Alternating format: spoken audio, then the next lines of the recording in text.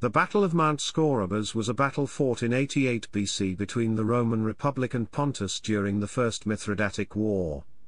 The Romans were led by Manius Aquilius, while the Mithridatic forces were led by Archelaus. Pontus was victorious. After the battle Aquilius fled and attempted to make his way back to Roman Italy. At Lesbos he was captured and delivered to Mithridates. After being taken to the mainland, Aquilius was then placed on a donkey and paraded back to Pergamon.